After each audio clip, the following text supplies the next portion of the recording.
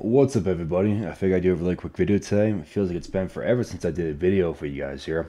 But this is something super simple that I found with Solidity, and something that, I mean, it was so simple I couldn't believe that I didn't think of it. One of those things that you guys might be watching going, hey, this is like so easy.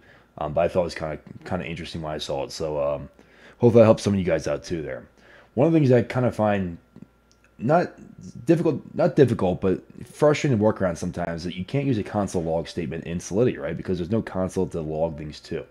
Obviously, we have this transaction window here, and if you're working with real contracts, it can be difficult. Even if you're working on something like Truffle or some type of forked network or a test network here, it's difficult to really, when you deal with more complex contracts, something that we all do as developers, if you're dealing with JavaScript, you log stuff to the console, right, to see what's happening, to see what's coming out, to see if a number is being processed properly here. If you see, maybe who's calling a function, where it's coming from. If you're using Python, it's a print command. In Solidity, it's a little bit different from here. It might not be what you think here. So I had this contract from here, and man, it's super confusing. I got all these function keywords. I don't know what's happening. I don't know what's going on here. Super complex, super difficult contract from here. If I wanted to add statements in here to log things at different times here, I would just use an event. And the event is very simple here. I'm going to name this log, and it's going to be a string, and we're going to say message from here. Now what this means here is now that I have this event log from here, I can go to any point here, and then I can just say emit a log, and we can just say something like got to store function, right? And on this function from here, I could say, emit, emit this log event here, and we could say something like, retrieve was called.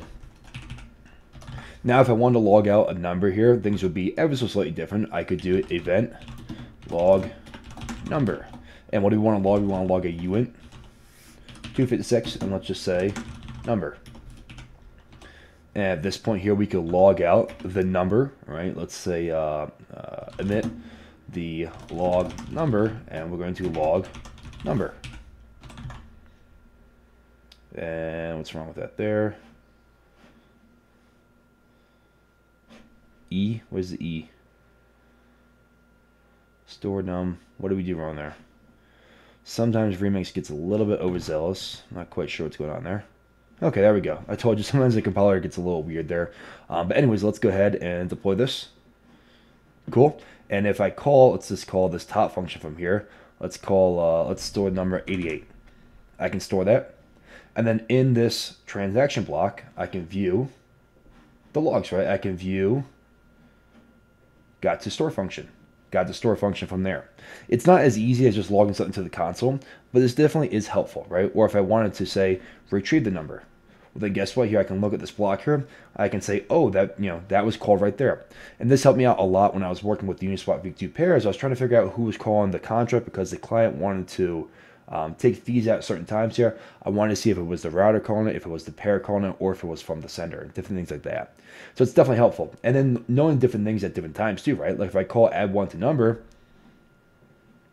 well, we can see that at this point right here, even though the number right now is 89 because we added one to it, this event was called beforehand.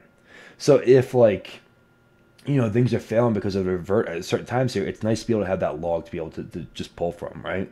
And if I retrieve the number, you'll see now it's 89 because we added one to it from there. So hope that's helpful for you guys here. If it was helpful, be sure to give me a thumbs up, comment down below, and subscribe. I'm almost at 100 subscribers, so I'm on the come up for YouTube here. PewDiePie, watch out. Just kidding, but have a great one, guys.